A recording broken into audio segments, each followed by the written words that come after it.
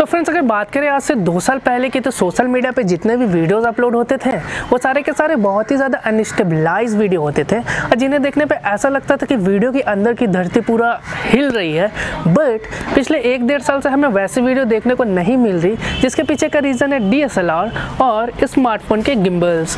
अब ऐसी बात नहीं है कि पहले हमारे पास DSLR और स्मार्टफोन के गिम्बल की टेक्नोलॉजी नहीं थी, बट उतने अफोर्डेबल प्राइस पे नहीं थी जितने आज के डेट पे है। आज की डेट में DSLR और स्मार्टफोन के गिम्बल परचेज करना कोई बड़ी बात नहीं, बड़ी बात तो इतने सारे गिम्बल के बीच में एक परफेक्ट DSLR और स्मार्टफोन के गिम्बल परचेज करना है। So hello and welcome back to the channel guys. और आज के इस वीडियो में आप लोगों को 5 ऐसे फीचर के बारे में बताऊंगा जो आपके स्मार्टफोन और DSLR के गिम्बल में होनी ही चाहिए, ताकि आप किसी प्रोजेक्ट को या फिर ब्लॉग करो तो आपको पछताने की ज़रूरत ना पड़े डैट आपके गिम्बल में ये फीचर नहीं है, आपके गिम्बल में वो फीचर नहीं है और आपने एक सही स्मार्टफोन या फिर DSLR के गिम्बल पे पैसा नहीं लगाया। फीचर नंबर 1, POV मोड, जिसे हम लोग पॉइंट ऑफ व्यू मोड भी बोलते हैं। सो गाइज, आज की डेट में जितने भी गिम्बल आ रहे हैं, चाहे वो DSLR के हो या फिर स्मार्टफोन के हो, वो सारे के सारे 3 एक्सेस गिम्बल आ रहे हैं, जहाँ पे हमें 3 मोटर देखने को मिलती है।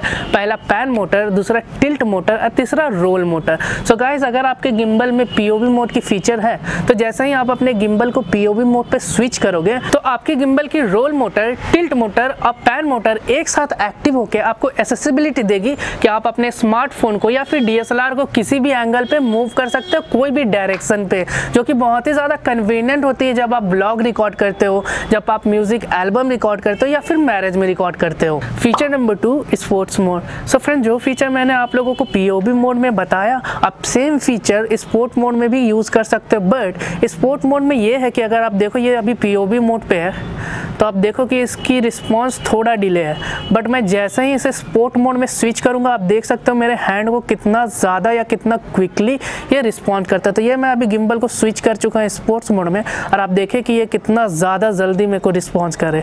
ये स्पोर्ट्स मोड की रिस्पॉन्स है और ये नॉर्मल POV मोड की या फिर नॉर्मल गिम्बल की रिस्पॉन्स है।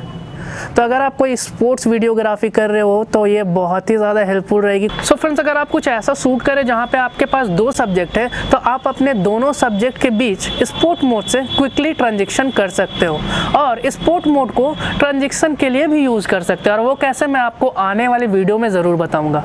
Feature number 3, Inception mode. अब इंसेप्शन मोड क्या है? सो गाइज, वो 360 डिग्री रोटेशन वाली वीडियो होती है ना, वो आप अपने स्मार्टफोन या फिर DSLR के गिम्बल से रिकॉर्ड कर सकते हो। वो कैसे? जैसे ही आप अपने स्मार्टफोन या फिर DSLR के गिम्बल के फीचर पे जाकर आप इंसेप्शन मोड पे स्विच करोगे तो आपकी टिल्ट मोटर और पैन मोटर लॉक होकर सिर्फ रोल मोटर एक्टिव होती है, जिसके थ्रू हम 360 डिग्री रोटेशन वाली वीडियो, जो कि बहुत ही ज़्यादा सिनेमैटिक लगती है, कुछ इस तरह से अचीव कर सकते हैं। Feature number 4, joystick. So guys, मेरे पास है जियो स्मूथ 4, जो कि मैं पिछले 1 साल से इसे यूज़ कर रहा हूँ, बट जॉयस्टिक ना होने की कमी मुझे इस पर खलती है, क्योंकि जब मुझे टिल्ट विथ पैन या फिर पैन विथ टिल्ट वाली शॉट लेनी पड़ती है तो मुझे यहाँ पे जॉयस्टिक ना होने की कमी खलती है। अगर इस पर जॉयस्टिक होती तो टिल्ट विथ पैन या फिर टिल्ट विथ पैन या फिर पैन विथ टिल्ट वाली वीडियो में आसानी से अचीव कर पाता। अब ऐसी बात नहीं है कि जॉयस्टिक ना होने के कारण मैं इस पर टिल्ट विथ पैन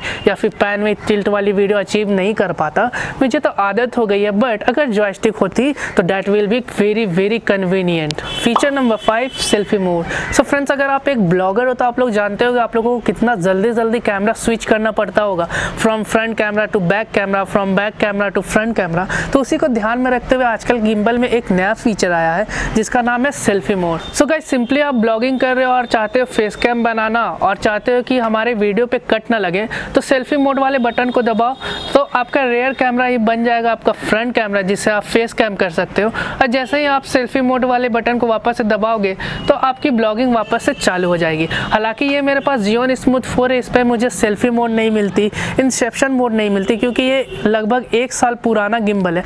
बट आज के डेट में जितने भी गिम्बल आ रहे हैं वो सारे के सारे इन फीचर के साथ आ रहे हैं। सो फ्रेंड्स, मैंने आप लोगों को इस वीडियो में ये 5 फीचर के बारे में बताया, जो ये 5 फीचर है कम से कम आज की डेट पे आपके गिम्बल पे होनी ही चाहिए।